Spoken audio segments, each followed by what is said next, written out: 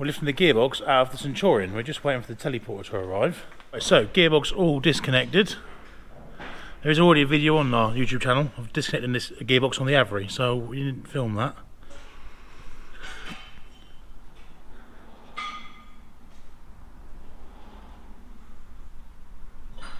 So the gearbox here, and then I'll get some lights out, but the clutch is there.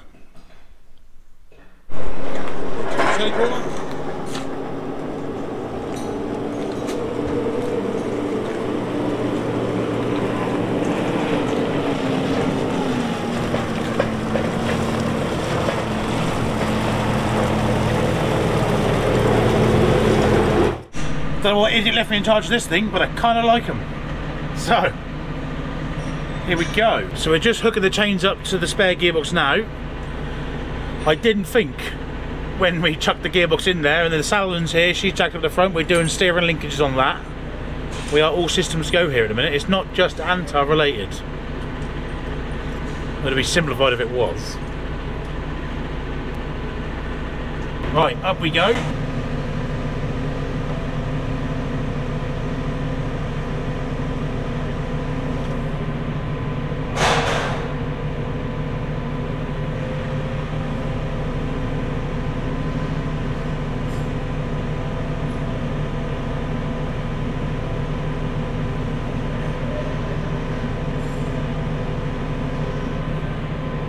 Right, should we boom in?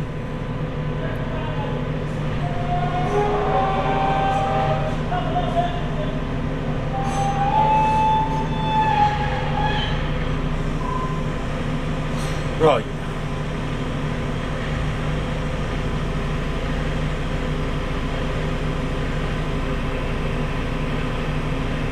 Right, this is the spare gearbox out of the way.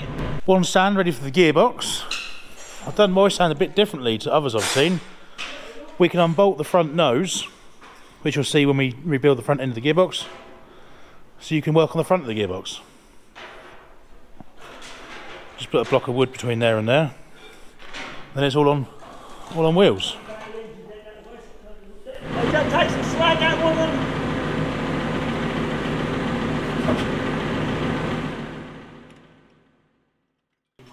He had some, not titanium, but some really rare aluminium nuts that he was making for the MOD. Solid nuts. Yeah. And they were. Oh, ink That one's tight, that one's tight.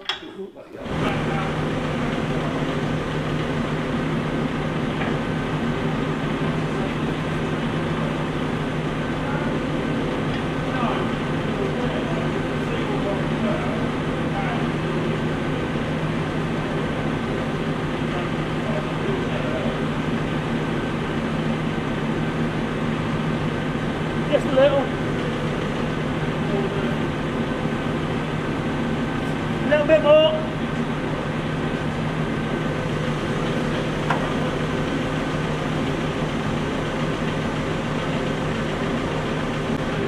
Hold it there, Sam. Catch on that brake. Well, now you want to come forward a bit. What's that? We'll clear the clutch. Yeah. That'll do, that'll do. Right, up, slow, nice and slowly.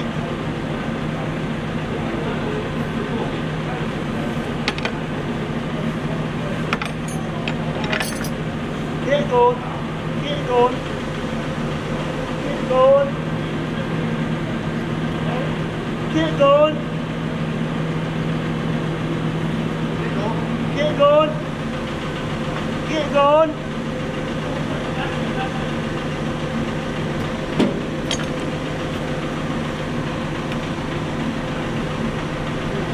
Said that's what it was. Keep going.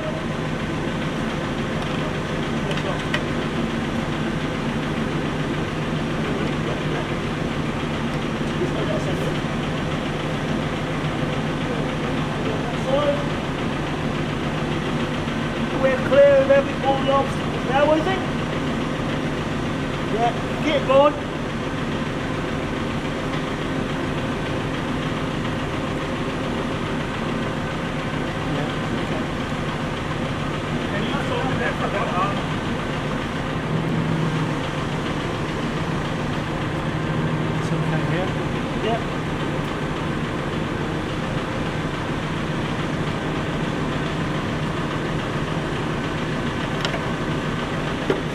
Right, so here's the gearbox.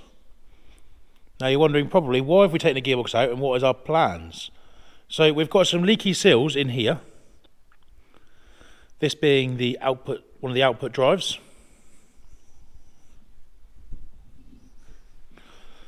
It's filthy, but that is just an inherited design of tanks. The way in which the coolant system works in the tank, this one being a Centurion, we'll just climb this ladder. They're the front engine louvers in there, and these are the gearbox louvers.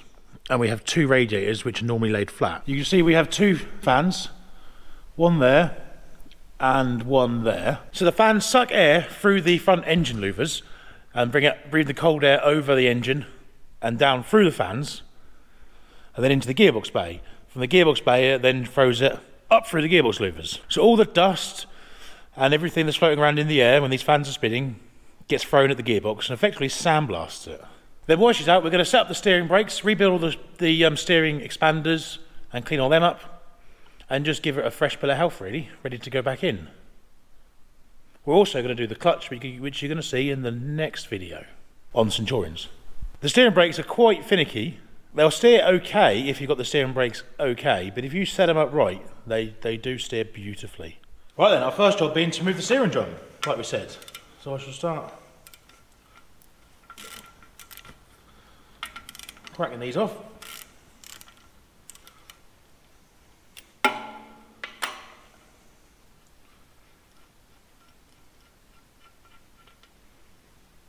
Then last bolt.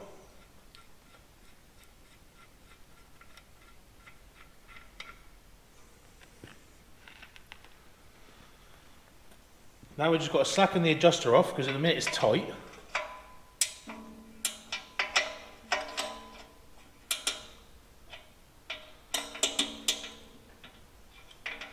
So now we've got two jacking screws to jack the drum off.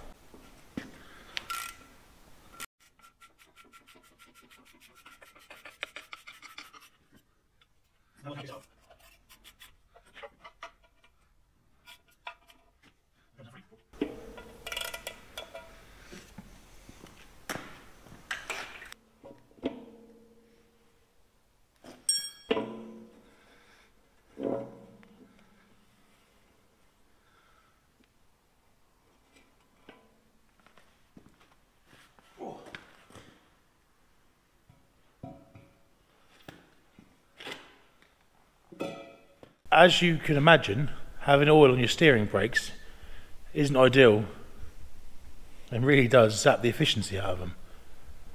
So another thing I want to point out, it's quite a cool little trick on the brakes on this, of how they tension the springs. So if you see, I've took the external springs off, the ones that go on the outside, so you can see.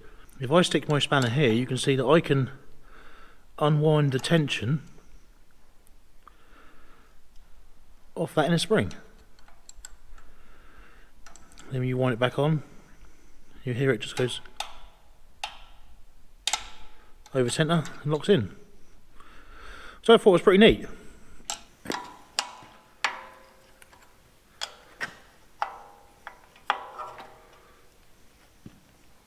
You see then, it just drops the tension off them.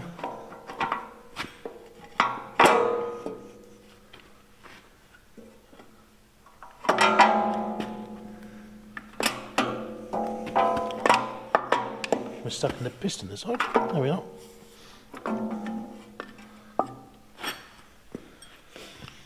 Shoes off. Right, next we've got a locking tab and a nut to do from in there. So this nut here holds on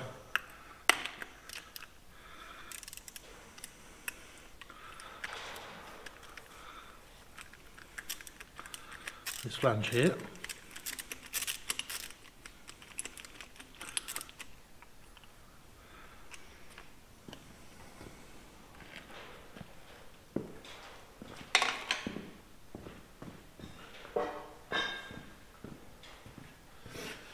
Now these can be really tight or just fall off.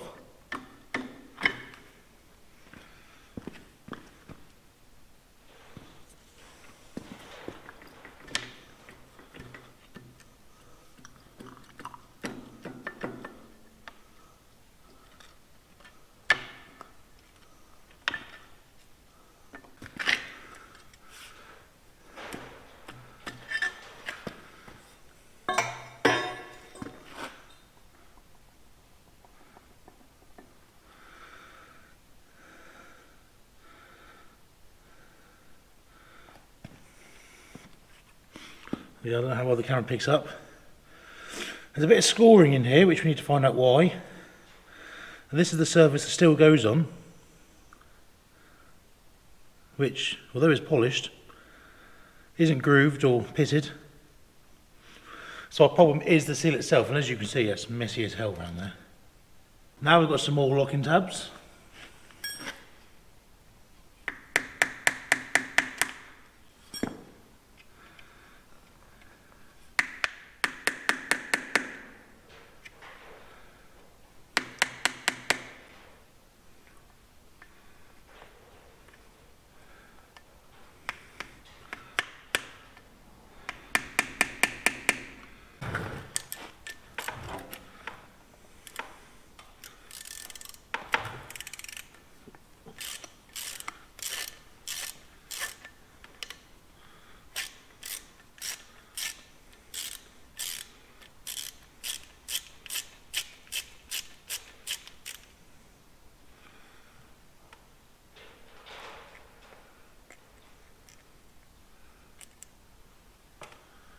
Right, that's the first one out. I shall get the rest out. I think if I'd have tried, I could have got a longer ratchet. I might go back to the toolbox in a minute.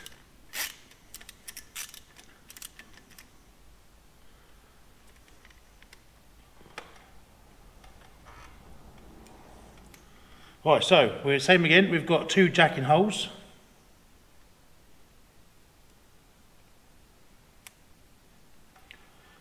One being there.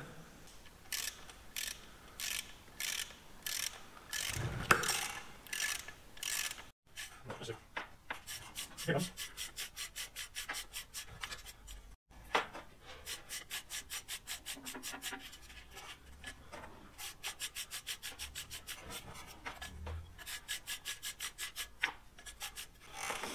Right then.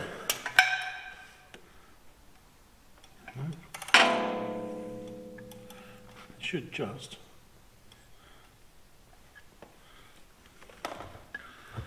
pop out.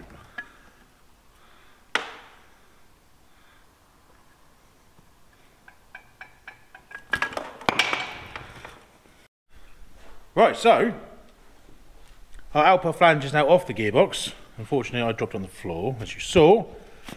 I don't know if you can hear on the camera the seal,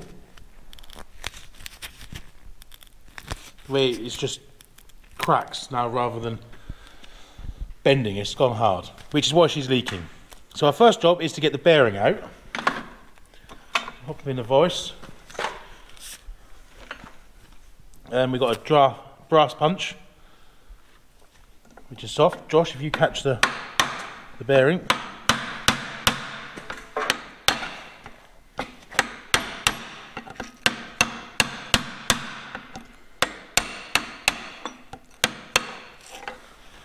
One bearing.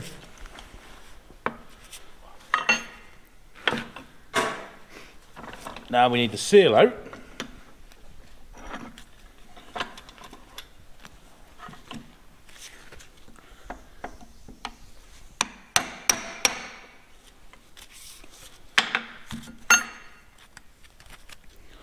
So yeah, you can see it's just got hard.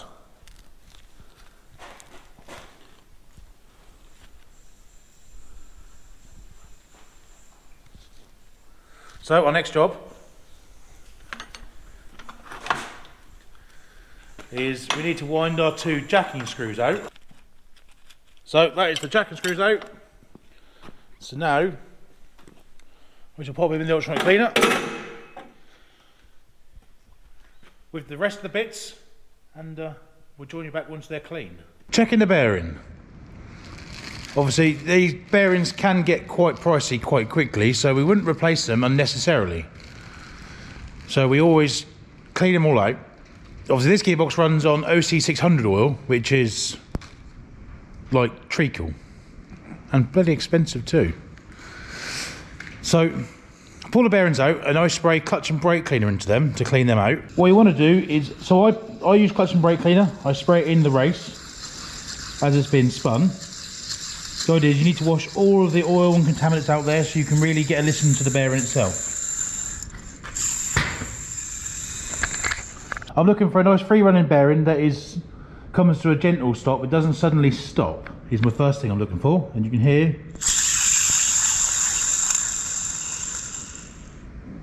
which is what that is doing. And then any other noises, lumps and bumps. Probably going to sound awful in this microphone, but it is actually quite a nice bearing. That is, yeah.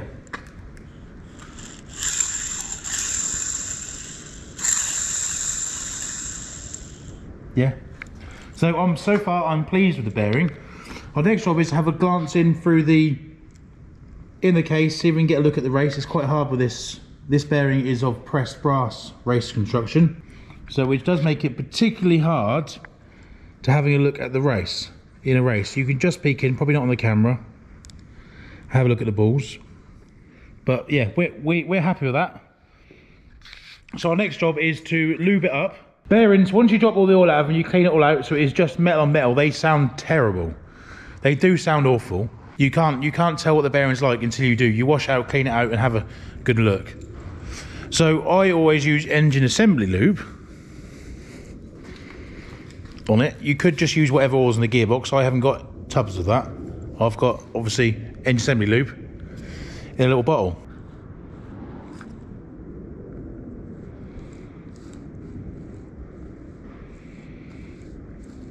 We've got to remember to pre-lube the bearing after washing it out. So, well, the first time this box starts spinning over and there's a load on that output, you know, some of these bearings are splash lubricated. There is an oil pump inside the gearbox which pumps oil around the shafts as well. But we don't want that first start up and that first lot of load to be done with no oil in it, because that'll just write the bearing off.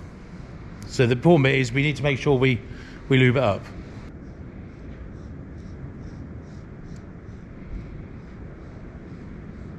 You can see it going around, the balls are already coated in it.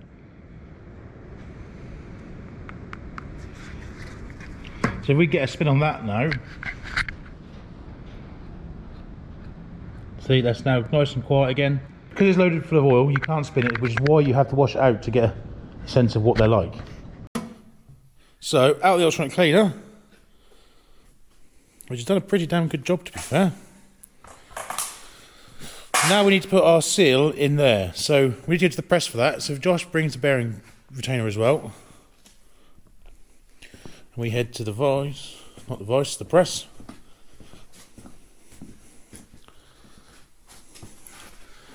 This is our press. We want both them bits of steel there.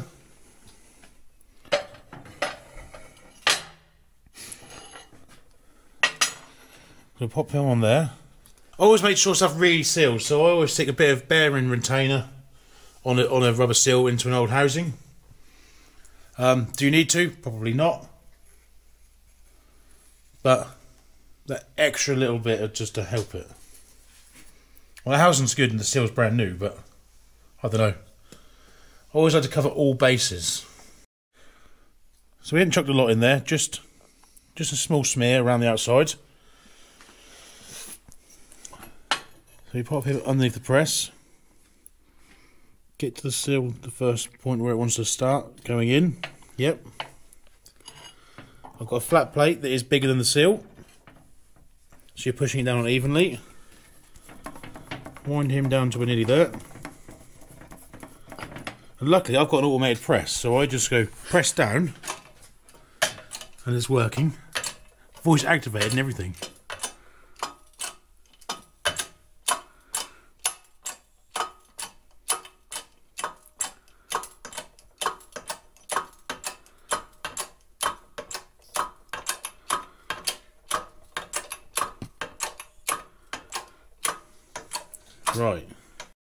Right, so that's bearing back in, so we're going to press him down.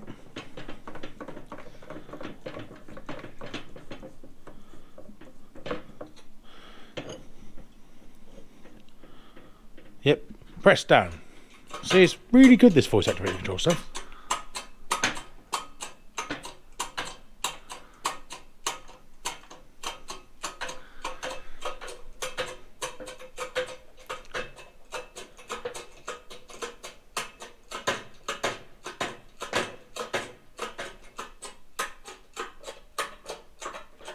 So bearing fitted, seal fitted, ready for paint.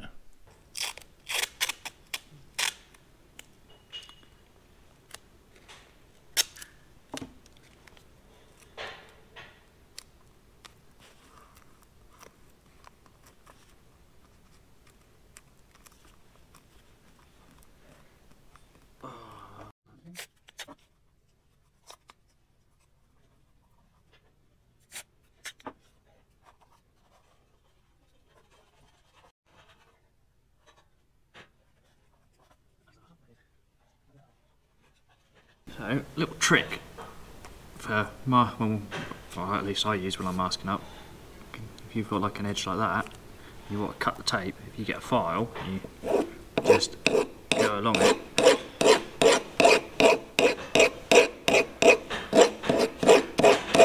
Like so. You can see that it's cut that quite nicely.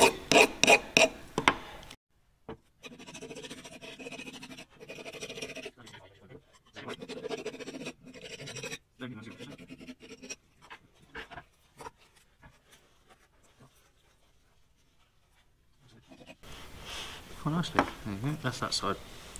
Masked up, nice and easy.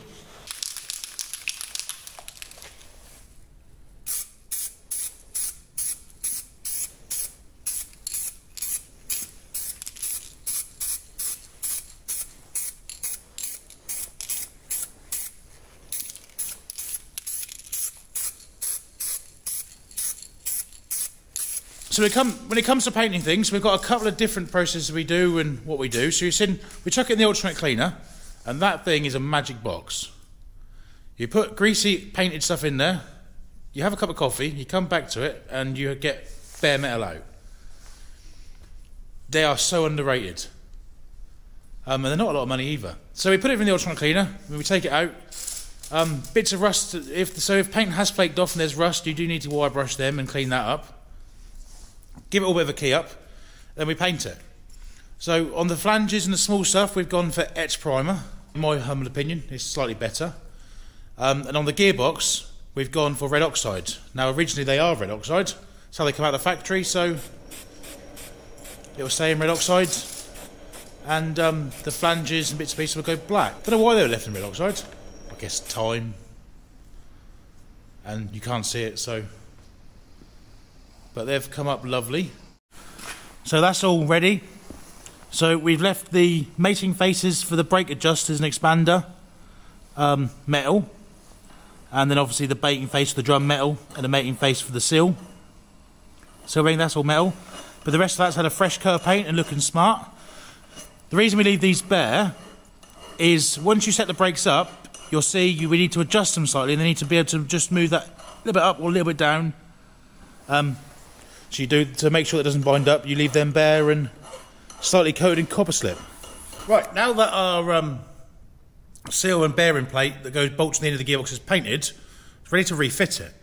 Now I'm going to fit this with some Worth RTV. I like the liquid gaskets, or gaskets in a can. If your surfaces are, they're not brand new, it's not freshly machined.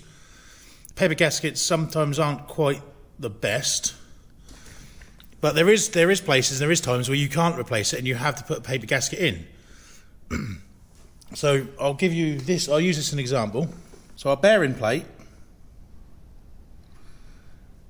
he floats in this housing. He doesn't butt up to the inner shoulder there, or the inner shoulder here. He just floats in this housing and supports the drive. So it doesn't matter. The paper gasket would have, which in this case was 10 foul, because I did measure it, 10 foul thick. So it doesn't matter that the fact we pushed it in 10 foul. There is a lot of flanges and plates and stuff that you can't replace, and you have to run the paper gasket, and it's important you get the right thickness. A lot of gearboxes and stuff on the drive flanges, they have some thick gaskets, 120 foul, 130 foul thick. Without that, the drive flange is sitting against the bearing, and the sealing flange isn't sitting against the sealing face on the gearbox. So you'll have a big gap and it'll just leak oil out. So there is certain situations where you can't, and you have to run paper gaskets and stuff. And in which case I'd seal them on with, would make a new paper gasket and we'd seal it with Hylimar. But in this case, we're going to use the RTV. So we need to make sure everything is clean.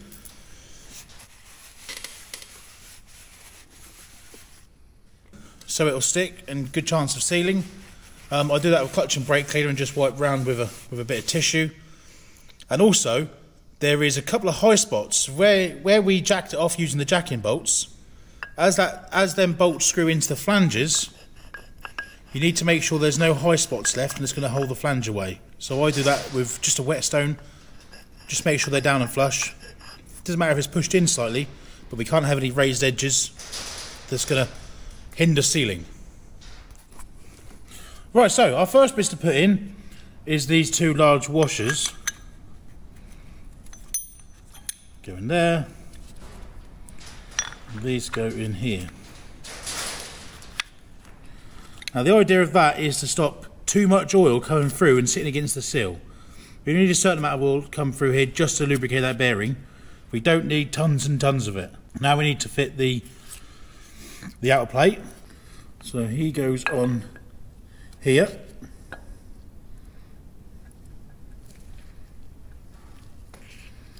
Now he will need tapping home. The important bit is though, because it needs tapping home, once it's home, we need to make sure these holes are going to line up. It's really easy to get it slightly the wrong angle. So I normally stick a bolt through the hole and see where a couple of bolts.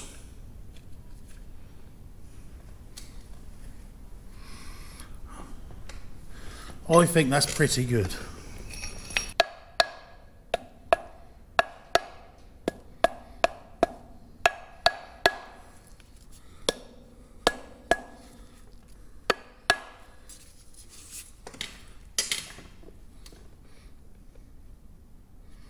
Just keep making sure you're happy with it as it goes.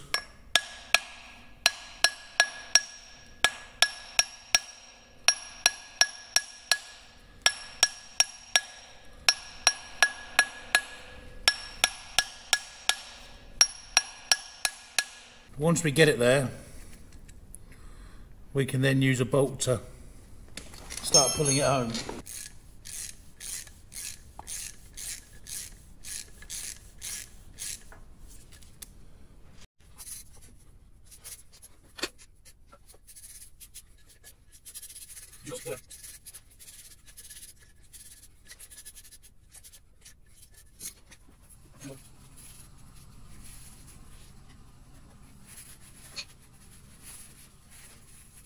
Right, now we need our bolts and locking tabs.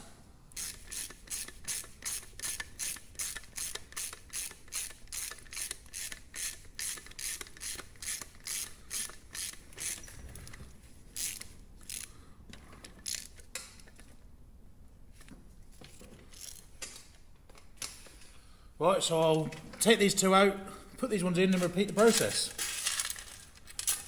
Right, now we've got to set these epoxy locking tabs.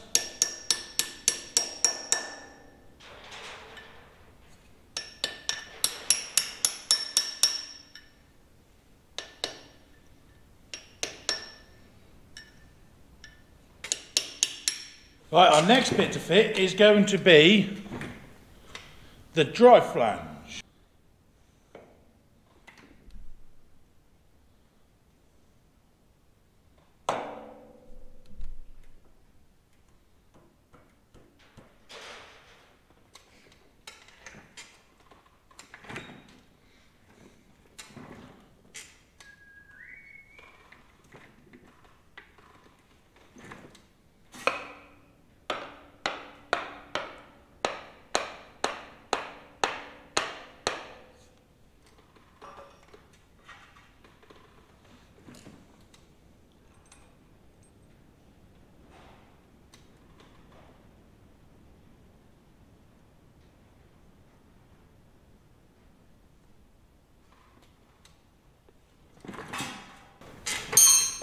Right, just draw it on the last little bit of way with the bolt. Making sure it's going home nicely.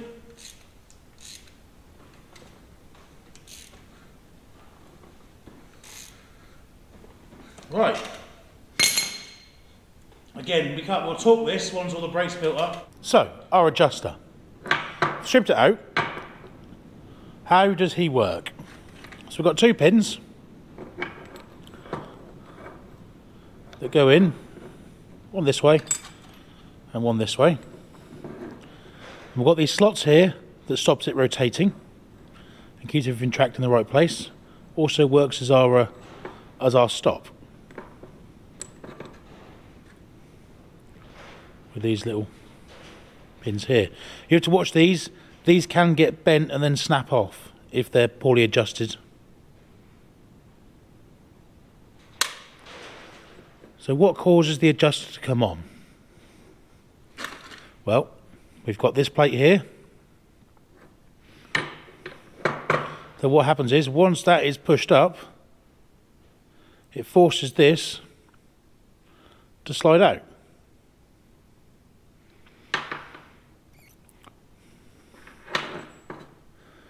Now that is connected. So that threads in the back here.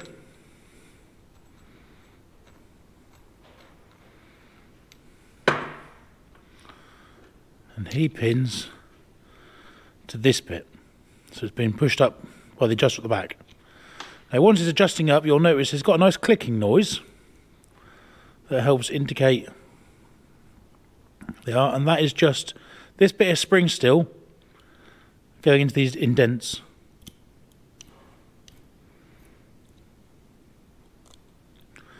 You do have to watch these crack on this face here. That was hardened steel, and it is slightly brittle, and they crack, and sometimes these come off, but we're all good on this one. So, rebuilding. It's pretty simple. I'm going to give it all a clean and we'll put it together in the vise. Right, so we need to lube up this housing.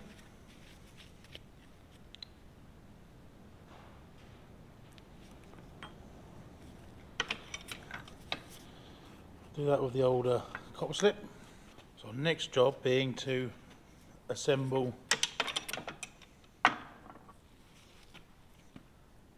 our adjuster. So there's 2 flats for this to sit on.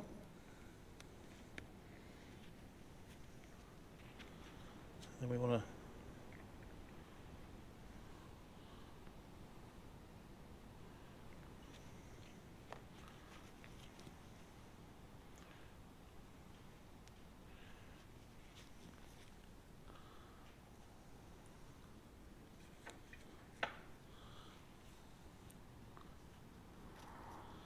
put a little pin in. That is now connected. Right, we can now fit this into there.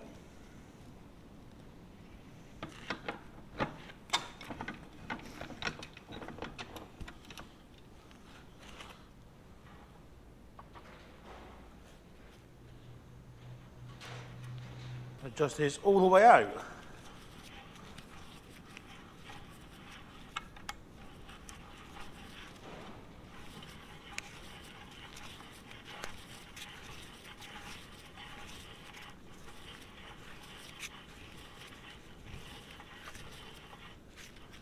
That is now all the way out. We just need to back him off.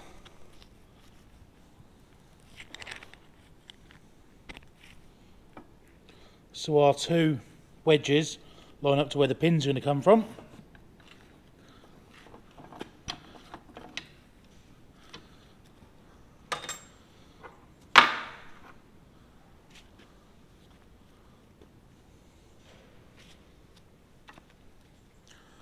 Same thing again, we're going to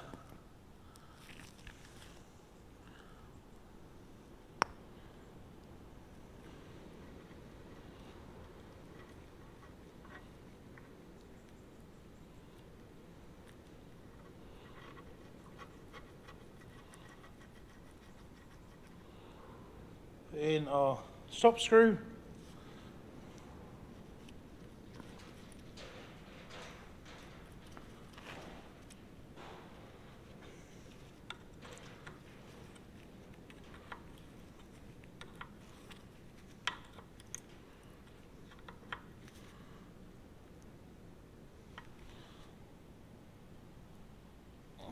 Right, so there is a cap that goes on here, but we'll do that later on. I'll put it on and adjust it up and make sure she's all working okay, and see what's going on before we finally put the cap back on.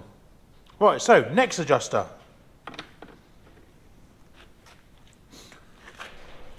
So the expander. How does it work? So this is what's pulled by the brake linkage, and she pulls down. Acting on these two balls, called the bearings, that go on these runners here that are ramped.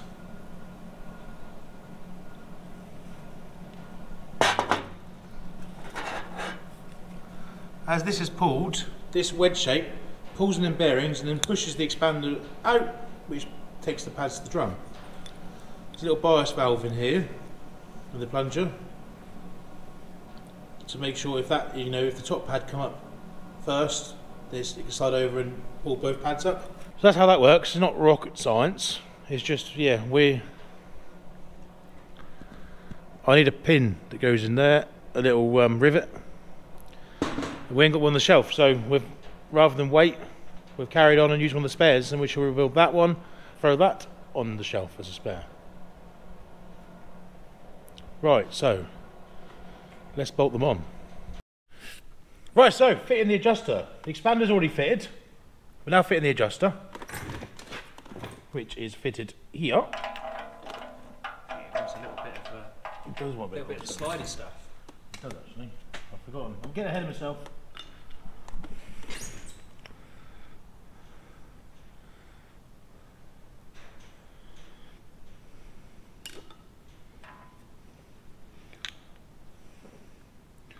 I don't want a lot. Now we can fit our expander,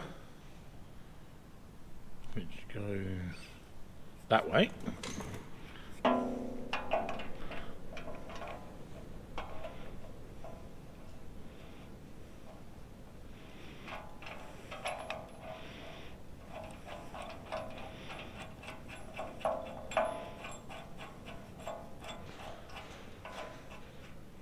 There's a bolt in the back here that you had to put in when building up the gearbox to fit this. That one there, you can't get it out with the gearbox built up. How annoyed would you be if you forgot to put that in?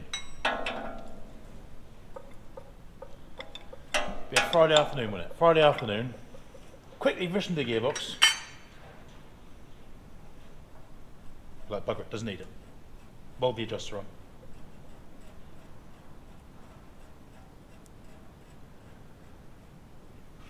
Important bit is, we want it loose so it will slide, but not enough that it wobbles too much. So like we say, we've got to strip these out and find the circuit pliers. They're here. So they just need re-greasing, cleaning up. While you've got it apart, you might as well do it all. I hate fiddly little circlips.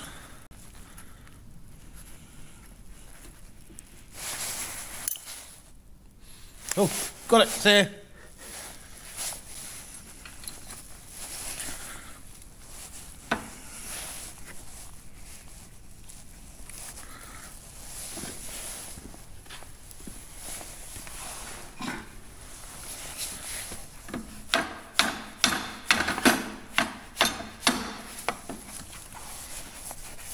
Be mortified when he sees that.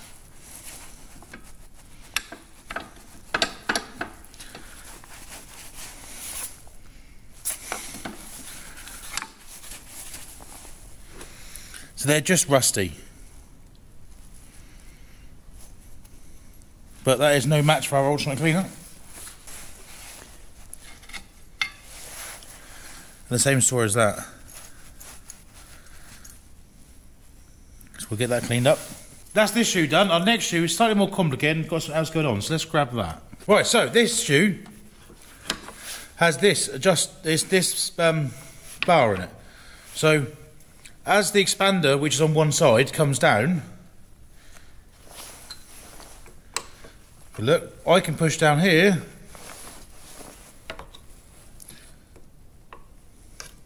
and then it pushes.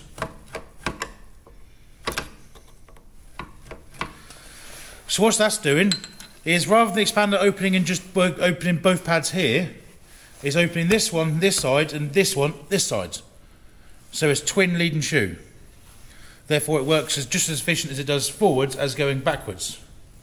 And these aren't, although they are brakes, this is steering brakes. This is how it steers. It locks this drum, which is how it steers the tank. So it can be going either way, so you need a good as efficient braking as forward as you do backwards. Whereas not your car and stuff, it doesn't particularly matter. Because most of your braking is done forwards. And again, it's just a bit rusty, doesn't adjust up particularly well. So we'll get all this out. Here it is. Did look like that circlip just bent open rather than... I think it did.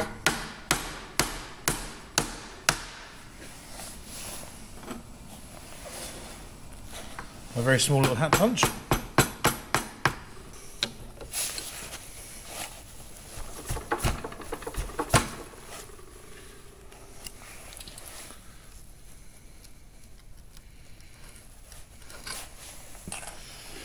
There's a similar story, just gotten damp and gone rusty.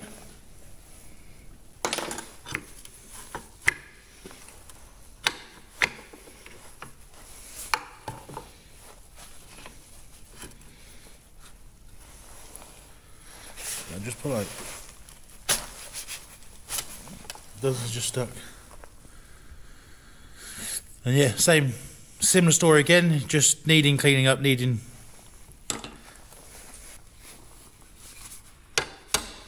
Nope. Saw the wash on that one. I went, oh.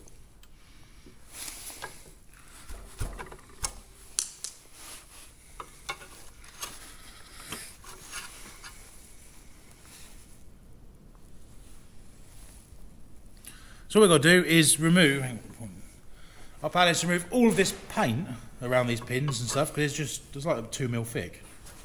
Clean it up, grease it up, put it back together, and then we'll show you setting the brakes up.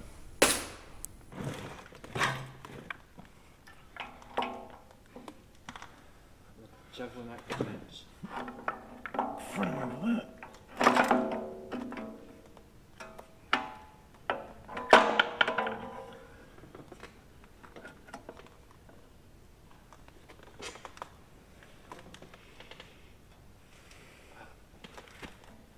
Come this way anyway.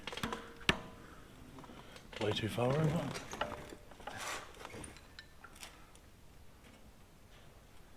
Oh, it's probably hooked on the stop. It's that far. Oh yeah, it is. It's leaning back too far. Yep. So, with our nicely turning pins,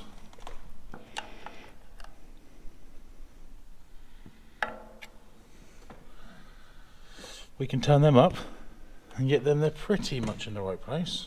That linkage rod that we cleaned up and adjusted up to help make it twin lead and shoe, we've now got to adjust up. We want to do that until we take all the slack out. So we've got a DTI gauge on there.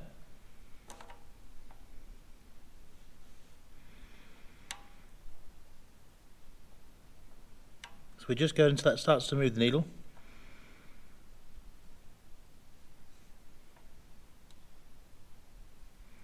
Okay, that one.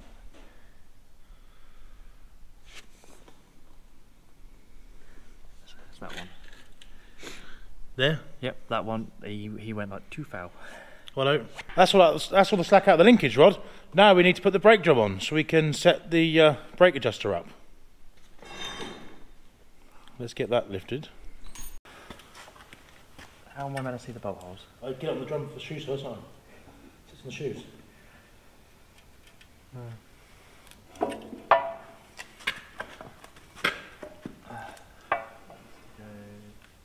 Yeah. Copper slip.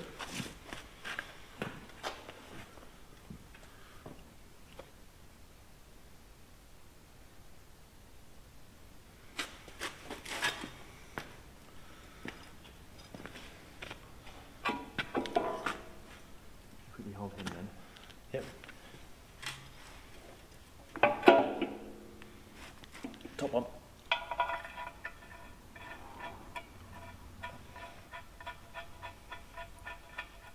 Yep.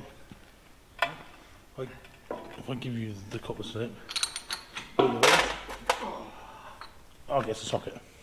There we go. It's appropriately sized. Yeah. That drum, appropriately sized. Right, so now the drum's on, now we need to adjust the pads up so the pads meet the drum. We do that, the adjuster at the back there. Now if you remember, we left the bolts loose, and that's to allow it to move up and down ever so slightly to centralise itself. If you look at the other side, which we haven't done yet, the holes are elongated. So leave the bolts loose, and as we adjust that up, that's just going to centralise itself. Maybe the top pad can be worn or the bottom pad. It just make sure it gets in the middle, so you get maximum efficiency out of both pads.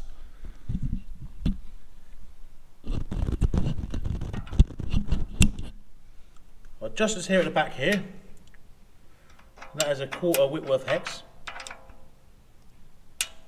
The clicks are quite audible.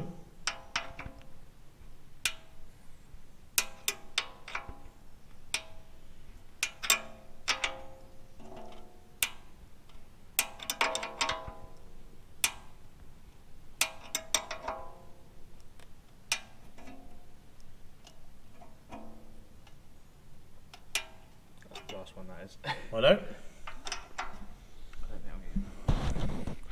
So now we've got the job of making sure the pads are also in the middle, side to side. We do that with our favourite tool. Big old hammer and a block of wood. So let's get you on a tripod. Because you might find once you centralise them, you might get a few more clicks out of it. And when you're only backing them off 4 clicks, every click counts.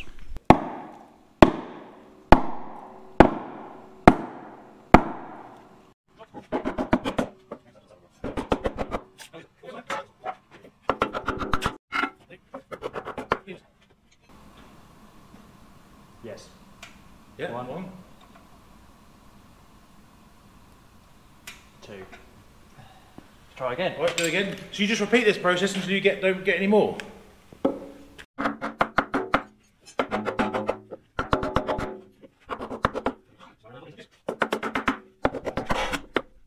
And yes, this is a job that was done in the tank. No, we don't know how. 1, 2, 3, 4. 4. Just 4. Right, let's finish this drum. We're now trusting Josh with the sledgehammer, and for once I'm actually doing the filming. Standing Not too far hard. enough away. Arm's length. Oh, I meant Josh, but hit it.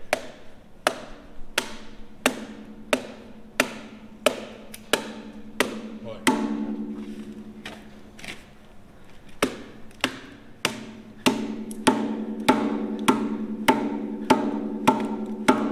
One o'clock. Turn the other way around. What we could redo was a copper rawhide hammer. I feel like this is a very inefficient way of cutting a piece of wood. Yeah. Yeah.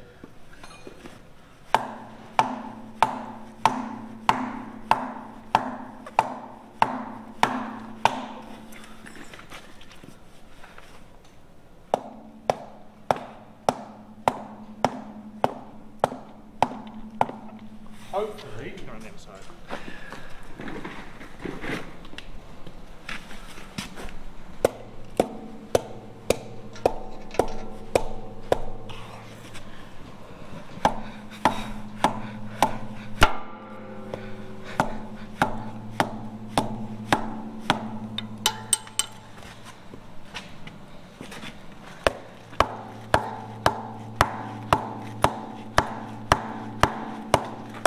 do we get any more? Nope. That'll do then. Right, so now we're banging around the outside of there and we don't get any more clicks on the adjuster. She is now fully adjusted up. The next step we do of that is in the tank when we set up the steering tillers to it. But for now, that is done. So let me show you the gearbox. So she'll give me a couple of weeks before she goes back in. So we've taped up all of the... We don't want crap and stuff to get into, especially there, because oil comes out of the gearbox and into the clutch. But she now awaits fitting. Clutch is now painted. So we're going to do a film on rebuilding that. And all the clutch springs and bits and pieces. And Antar is getting bits back on. And starting to weld patches and stuff back into it. So yeah, if you like the old video, give us a thumbs up and we shall see you in the next one.